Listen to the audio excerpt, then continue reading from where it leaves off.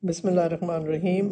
This is again another question paper, June 22, question number 11, and this is the second video on from question number 21 to 40. Now, question number 21, the diagram shows some structures in the human skin. Now, just a quick revision of the skin. You know, Y is the hair follicle, Z is the blood vessels. Now, I'm just going to point something out to you because in another MCQ, what we could have was, you see, this is now the blood vessels. These are the blood vessels. Now, if they had pointed to this area was X, then it would be a blood vessel. But then they're pointing to X, which is the sweat gland. So this is another part of the sweat gland. So you see this, if I had to color it, this is the sweat gland.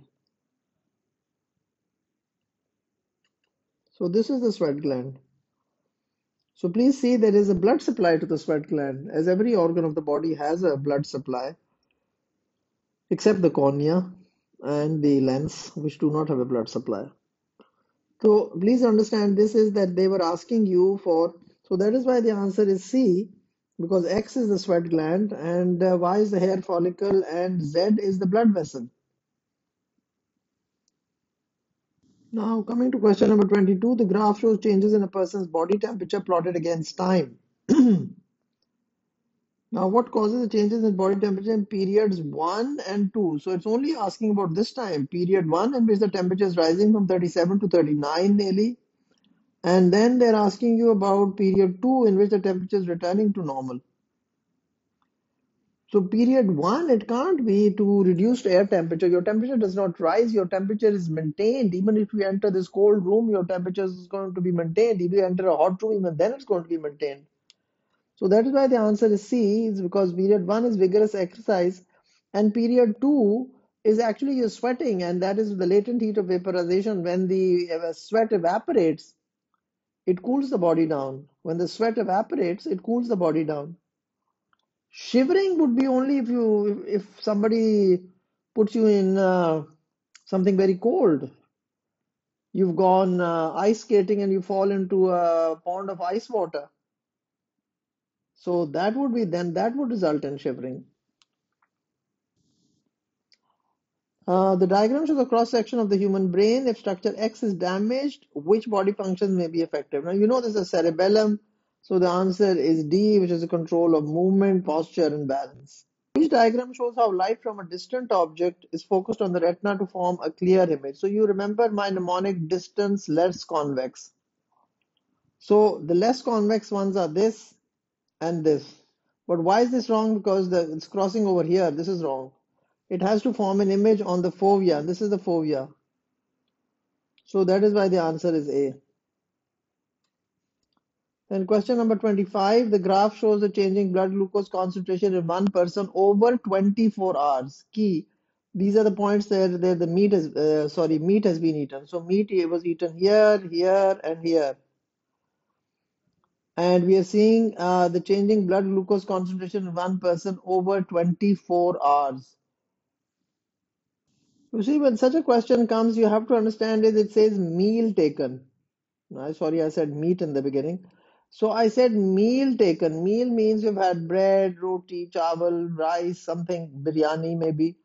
So you took the meal, your blood glucose was down, and then here you took the meal, the blood glucose has gone up, and then it has gone down, and then you took a meal, and then again it's gone up, and then it goes down. So which statement explains the shape of the graph? After each meal, insulin has been released because that is what results in the blood glucose oscillating. Increasing, then decreasing, increasing, then decreasing. After each meal, adrenaline is released. No, adrenaline is released in a stressful situation like fight, fright, and flight situation. Before each meal, adrenaline was totally wrong. So you knew adrenaline was wrong. Before each meal, insulin is released. No, insulin is released only when your blood glucose concentration rises. Your blood glucose is maintained between 80 and 120. So you say your blood glucose at this minute is 100 and you now have a piece of chocolate cake. Well, your blood glucose is rise, only then insulin is going to be released. Why would insulin be released without any reason? So this is why the answer is B. Now coming to question number 26. What happens when the triceps muscle of the forelimbs begins to contract? Triceps contract. The bicep will begin to relax. Why are these others wrong? It starts to pull the radius bone upwards. The arm becomes bent at the elbow joint. Triceps contracts to straighten the arm at the elbow joint. The upper arm is raised above the shoulder. No, you're not talking about the shoulder joint. Question number 27. A patient has a bacterial infection. A sample of the bacteria is taken to identify which antibiotics to use for the patient. The sample from the patient is spread evenly on the agar plate. So this is the bacteria, which is the gray area, right? Small paper dish soaked in each 4 antibiotics. So we've got, these are the 4 antibiotics. This. 4 antibiotics have been placed. Small paper dish soaked in each of 4 antibiotics are placed on the agar plate, which is kept warm overnight. The diagram shows the results of the test. The shaded area shows where the bacteria have grown. Which antibiotics? The shaded areas where the bacteria have grown. So this is the shaded area where the bacteria have grown. This is the area. But then you see these clear areas. So which antibiotic is the most effective, which has the largest clear area? Because what has happened is the antibiotic has moved out and diffused out, and it has destroyed the bacteria in this area. So there are no bacteria in this area. So this antibiotic is the best, because antibiotics kill bacteria. This area is all the bacteria present, this area. So which antibiotic is the most effective? That's the answer was A. Question number 28. Which row shows some of the structures found in bacteria, fungi, and viruses? Bacteria, fungi, and viruses. Cell membrane is not. Cell wall is present in bacteria, so this would be wrong. Bacteria has a cell wall, fungus has a cell wall, viruses do not have a cell wall. So this is a wrong one. This is wrong. Then nucleus bacteria do not have a nucleus. Again, this line is wrong as well. So we are only left with 4 protein coat. Yes, viruses have a protein coat. So that means 1 is correct and 4 is correct. That is why D is correct. Question number 29. The graph shows the mass of penicillium grown in a fermenter and the mass of antibiotic produced. You see, the penicillium is the fungus and the antibiotic that it keeps on producing. When is the penicillium producing antibiotic most rapidly? At this point. The antibiotic level is rising. So here is the answer. So when it says when is the penicillin producing antibiotic most rapidly, you see the antibiotic level is increasing a little bit on day, then there's a sharp increase, and then it gradually sort of levels off. And this is the mass in arbitrary units. So the mass is increased, then there's a sharp increase, and then it sort of levels off. Question 30, the diagram shows the nitrogen cycle. In which stages of the nitrogen cycle are nitrogen fixing bacteria important? Nitrogen fixing bacteria are important. Now, the first thing I would look at it would be root nodules in leguminous. So the nitrogen in the air is taken up and root nodules. So it must be 2. 2 must be there. I would have sort of read through it like this. Now, what are the possible answers with 2? 2 and 3, 2 and 1. Now, what is 1? Nitrates are taken up into nitrogen into the air. What happens? Why do nitrates convert to nitrogen in the air? Denitrifying bacteria, the enemies of farmers. Denitrifying bacteria. And 3 is what? Nitrogen to ammonium ions. Ammonification. Nitrogen in the atmosphere. Nitrogen and the ammonium ions are then converted by nitrifying bacteria to nitrates. Decomposition and putrefaction or decomposition. So that is why the answer is 2 and 3, which is B. Malaria is spread by mosquito, which acts as a vector for the disease. So that is why the answer is D, mosquito vector of the disease. Question number 32. What increases in the long term as a result of tropical deforestation? When you cut down the trees, what is going to happen? Cloud cover would be, of course, decreased because less transpiration, less cloud cover, less transpiration, less humidity. But the answer is what is increases. So soil erosion is going to increase. Soil fertility has nothing to do with deforestation. Yes, in a way it is, because if the leaves of the tree fall down, that increases the soil for fertility. But then if there is no forest, it says deforestation. So that's going to result in soil erosion. A very easy and direct question, either you know it or you don't know it. The diagram shows a section through a bean seed. Which labeled part is the testa? Testa is this part. Is the outer seed coat is called the testa. So this is a seed. So what is B? B is the plumule. C is the radicle. A is the cotyledons, where the food is stored. And this C radicle is going to become the root. And the B, the plumule, is going to become the shoot. So just a quick revision as well. Question number 34. Which row shows the two hormones that are necessary for ovulation to occur? It has to be FSH and LH. You see, estrogen is required for the lining of the uterus, and progesterone is required to maintain the lining, make it more spongy and vascular. So that is why the answer is D. The diagram shows the female reproductive system. Where does fertilization take place? Everybody knows that it occurs in the oviduct or the fallopian tube, where the ovum is released from the ovary, and the sperms deposited here are going to travel all this way, and fertilization is going to take place in the outer one third of the oviduct. So it is going to be B. C is the cavity of the uterus, D is the vagina, and A is the ovary.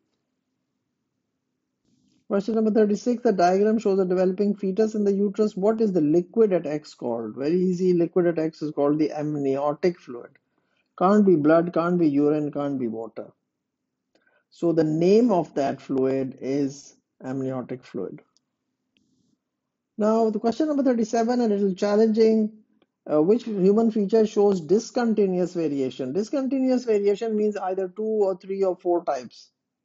Like blood groups, there are 4 types of blood groups. Discontinuous, either you are a tongue roller or you are a non-roller. So agility can be very levels of agility. Somebody is less agile, medium, high level agility, and something like that. Then body height is very, very variable. 5'2", 5'3", 5'4", 6'1", 6'2". Obesity, very variable. Many, many intermediates. You can be a little obese, a little medium obese, very, very, very obese. And of course, the answer is D, which is sickle cell anemia. Now, this is a very, very interesting question, question number 38. You all struggle with these inherited questions, but I'll give you a very easy clue how to do them. Albinism is an inherited condition caused by a recessive allele. The diagram shows a family tree for a family affected by this condition, male with albinism and female with albinism. So these people who are albinisms are 9 and 11. So because it is a recessive condition, so they have to be this. Well, you can use any symbols. I'm not saying you use A. You can even say T, or you can even say D or something like that. So these people are small a, small a. And this is also small a, small a. Now you have to see that the parents of 9 are 3 and 4. So they have to have one small a. Why they have to have one small a? Why? And these are the ones who are not affected. So they are the dominant people. So the people who do not have albinism are either going to be this or they are going to be this. Now, because this kid is this, so these parents have to be big A, small a. So understand that. First of all, choose what is the recessive condition. Sometimes I tell you what is the dominant condition, then you have to know that the other situation is the recessive condition. So in this situation, now they have said individuals 9 and 11 have albinism. What is the chance that individual 10 is heterozygous? Now, individual 10 is a female, and the parents, which I've just done, is this.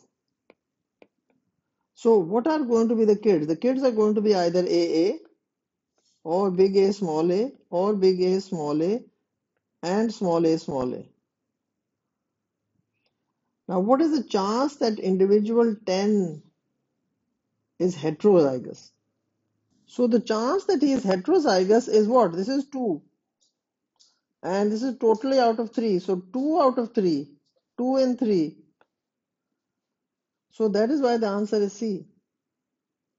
So being heterozygous, there's a 2 chance, 2 in 3. Or you could have said 2 out of, it's a little difficult because they're only talking of the they're only talking of the dominant trait.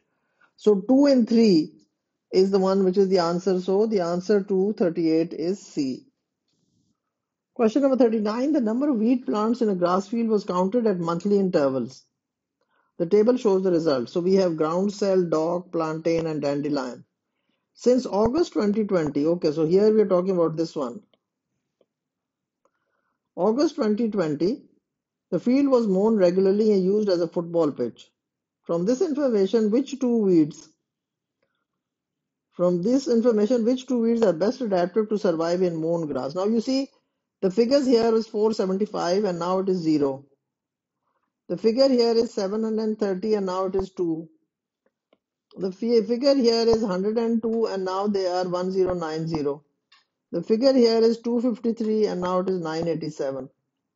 So it is plantain and dandelion. So the answer is C. You see, what you have to see is you have to read the question and see, okay, after mowing the grass, which weeds started to grow more? How have the numbers increased? So this is what we have to understand.